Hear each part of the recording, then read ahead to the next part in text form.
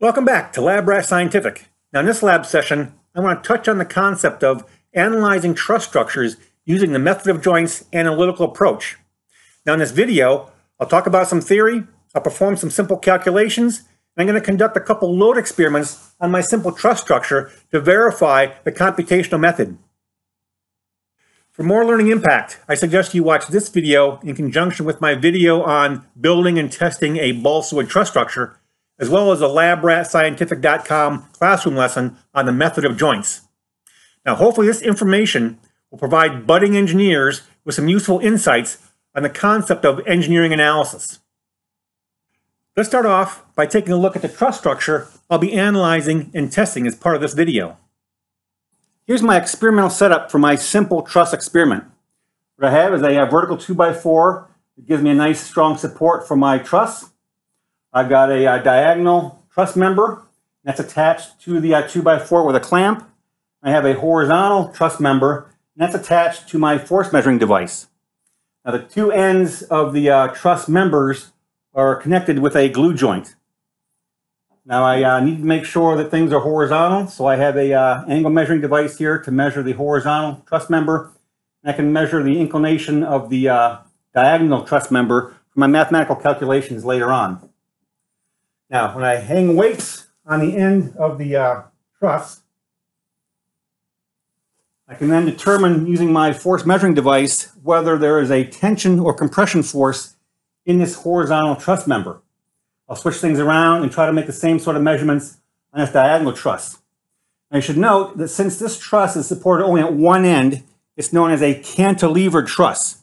And that, of course, means that one end is secure and one end is free. So when I apply the weight to the end of the truss, there'll be either compression or tension in this truss member and a compression or tension in this truss member.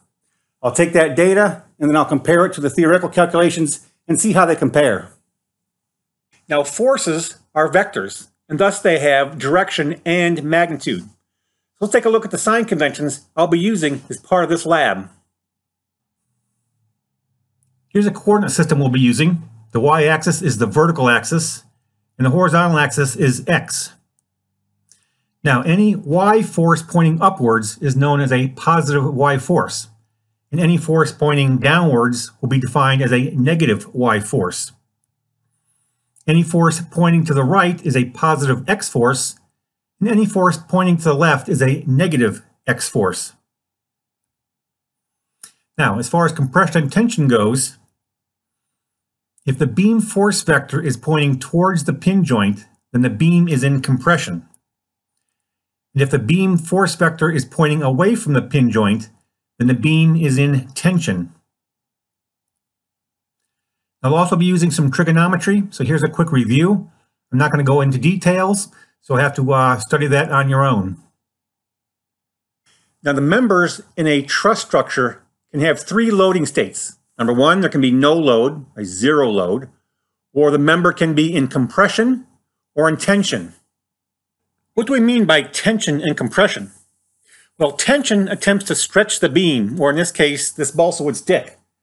So here I have my balsa wood stick, my member, attached to a weight. So that weight is pulling down along the axis of my stick. And so this balsa wood beam is in tension. Now compression attempts to squish the beam. So here's the same balsa wood stick.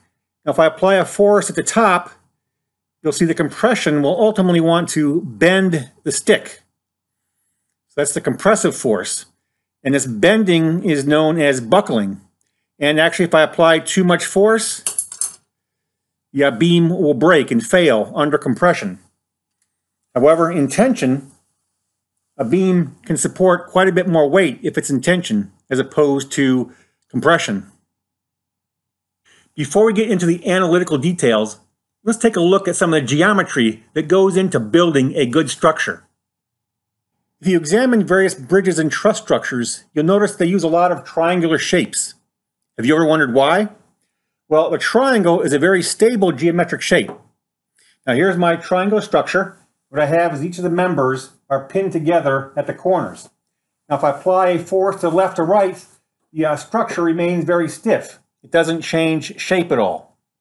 Now in contrast, If I were to use a rectangular structure, again, my beams are attached by pins at the corners. If I apply that lateral force to the left or right, the structure itself deforms.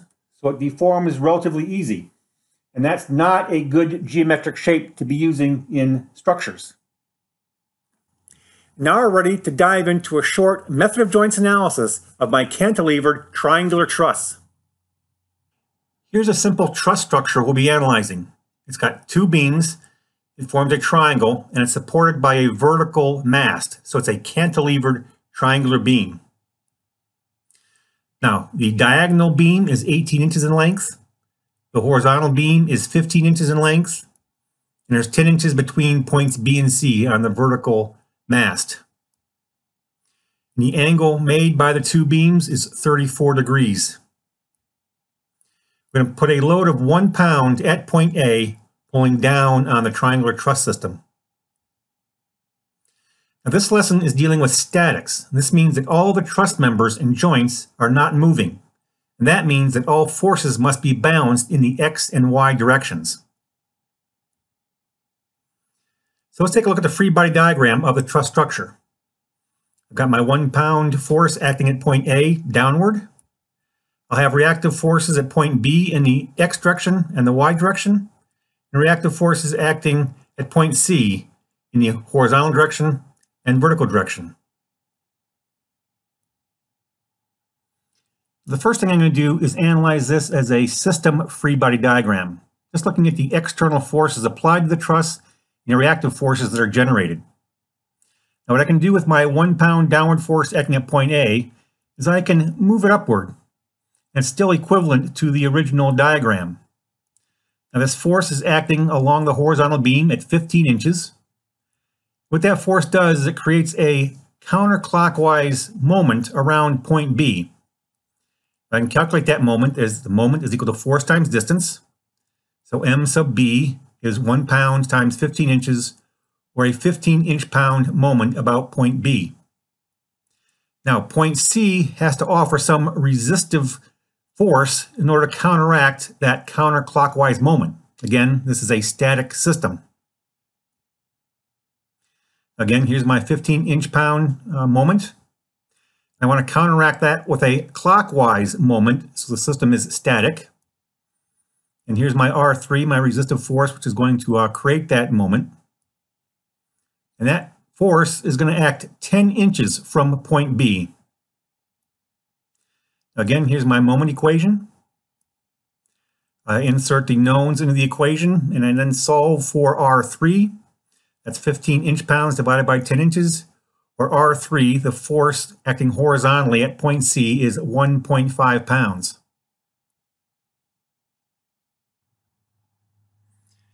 Now, if I look at the 1 pound weight hanging from point A, I can calculate other forces within my system. I simply move that force vector up above point A, it's equivalent to the original diagram, allows me to create a right triangle here that allows me to calculate various forces in the system. I can move my angle up. It allows me to calculate this blue vector, which is the force along member AB. I utilize sine theta is equal to opposite over hypotenuse. Get the hypotenuse is equal to opposite divided by sine theta. Plug in some numbers. I can ultimately determine that the force along member AB is 1.8 pounds. You see from the system diagram, I can calculate the tension or compression in the two members, but I don't know for sure if they're in compression or tension. Now let's analyze our simple triangular truss using the method of joints. The method of joints analyzes each connecting joint in the structure individually. So we'll take a look at point A, point B, and point C during this analysis. Now, since point A has a known downward force, 1.0 pounds, it makes a good starting point for the analysis. Now we also know there's a diagonal member, AB, which must apply a force to point A to keep it in static equilibrium. We label this force FAB and select its sense. Now the sense is the direction that the force is acting. We should realize this force needs to be pulling upwards to balance the downward force. We also know there's a horizontal member, AC, that is applying a force to point A. We label this force FAC but the sense is a little more difficult to determine. As such, we make our best guess. So I'm going to make the sense towards the left for force AC. And that diagram results in the free body diagram for point A. Since we have a known vertical force of 1.0 pounds, we should start off by analyzing the vertical forces, or the y direction forces. We'll ignore the horizontal forces for now. There are two vertical forces acting on point A, the downward force, which we know as 1.0 pounds, and the upward force, depicted by the green arrow. Now we need to sum the forces in the y direction. Since the system is assumed to be in static equilibrium, the sum of these forces must be equal to 0. So we have the sum of the forces in the y direction equal to 0. We can write that equation as plus F upwards plus the F downwards, which is a minus F, is equal to 0. Again, the negative sign indicates a downward force. The problem is we don't know the magnitude of the upward force. However, using trigonometry, we can express this upward force in terms of the force in member AB. That force is FAB, as defined earlier. So here's an equation for the upward force. It's sine 34 degrees times this unknown FAB. Now inserting the forces into the force equation yields the sum of the forces in the y is equal to the upward force plus the downward force, as shown here, is equal to 0. Inserting the forces in, we get the sum of the F direction forces is equal to the sine 34 times FAB plus the minus 1 pound, which of course is a downward force, and that's all equal to 0. We can apply a little algebra to determine the magnitude of force AB. Here's our equation once again, sine 34 times FAB plus minus 1 pound is equal to 0. Apply some algebra, I get 0.56 FAB is equal to plus 1 pound. And as a result, I get FAB is equal to 1 pound divided by 0.56, or FAB is 1.8 pounds. Now, force AB is ultimately what we want, since it tells us the magnitude of the force in member AB. Since the math used to generate FAB results in a positive value, the sense we selected was correct. So the black arrow pointing up to the right-hand top of the screen is the correct sense for that force FAB. And the next step is to analyze the horizontal or x direction forces at point A. In our original diagram, we had already defined force FAC as being generated by the horizontal member AC. You see that here in the black horizontal direction arrow. We define it as a left-pointing force, so it is a negative force. We also have the diagonal member AB pulling on point A. This force is the horizontal component of FAB. We already determined that FAB was pointing towards the upper right of the screen, so the component will also point towards the right. As such, it is a positive force. So the light blue arrow is a rightward force, which is a positive force. Now, as done in the y direction, the x direction forces are summed and set equal to 0. So here we have the sum of the forces in the x direction equal to 0. We can insert the forces into that force equation, and it yields the sum of the forces in the x direction is equal to cosine 34 degrees times FAB plus minus FAC is equal to 0. Performing some simple algebra yields cosine 34 times FAB is equal to plus FAC. We get 0.83 times the 1.8 pounds, which is the force in AB direction, is equal to FAC. And ultimately we get an answer of FAC, the horizontal force acting in the direction of the black arrow, of 1.5 pounds. Now, FAC is the force generated by the horizontal member AC. And since the sign of FAC was calculated as a positive value, or plus 1.5 pounds, the leftward sense that was originally selected for force AC was correct.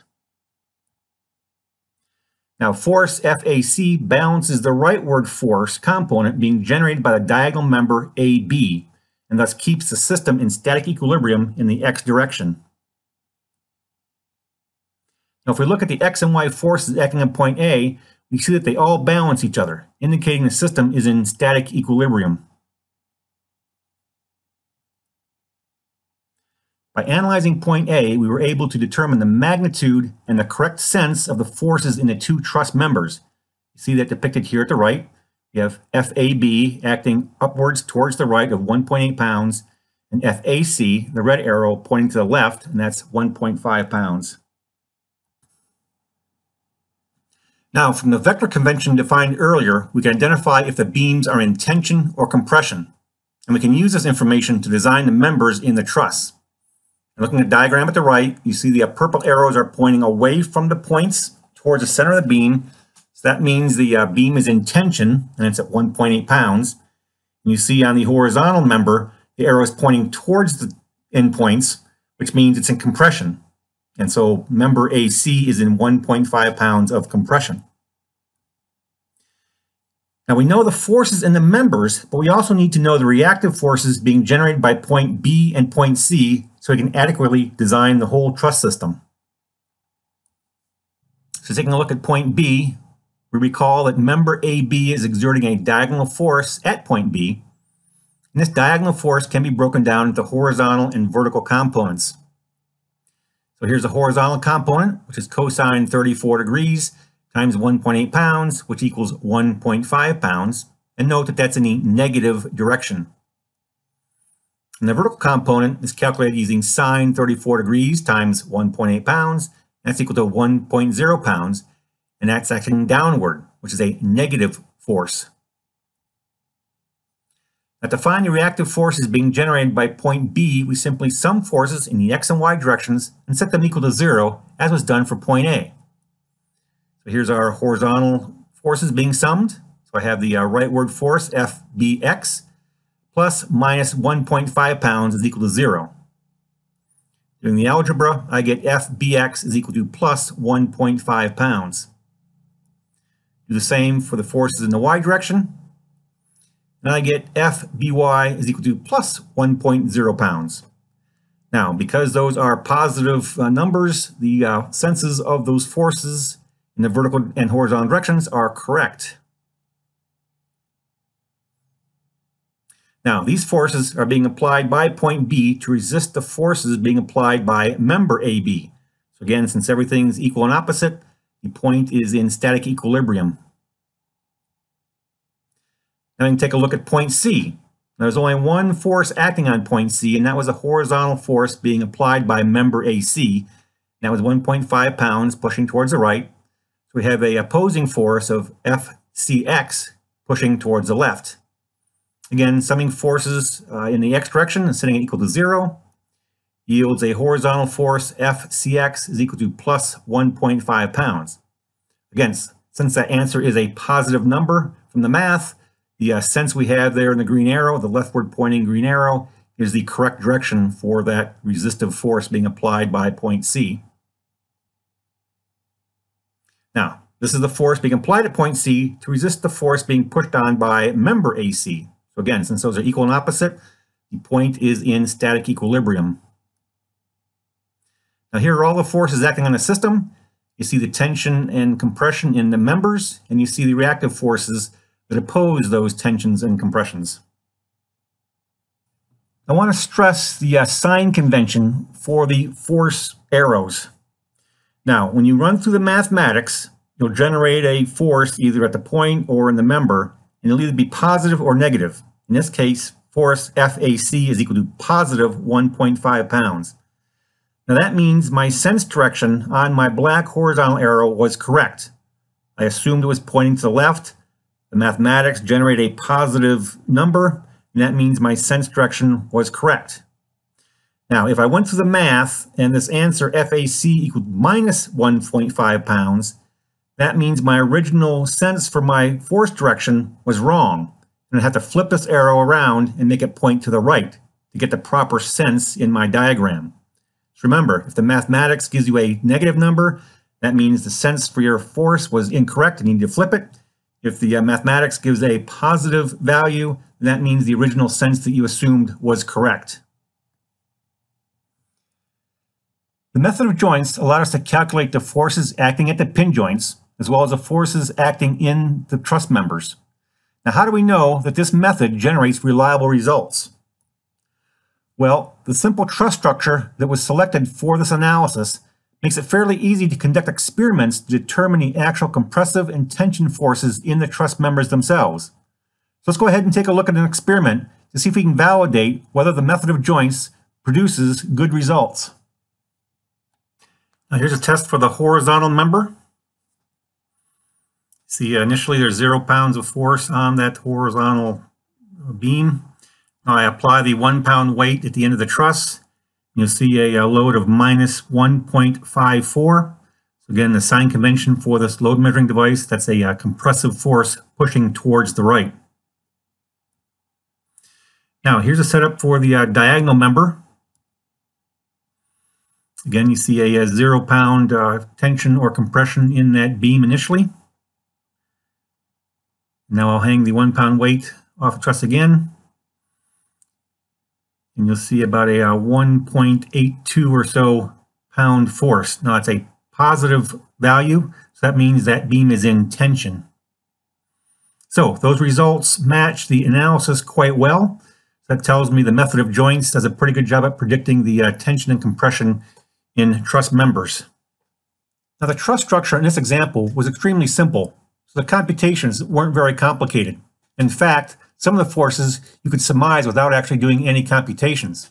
However, if you design more complicated trusses with internal members and more joints, the computations will be more complex. You'll have more angles and more forces. Well, there you have it.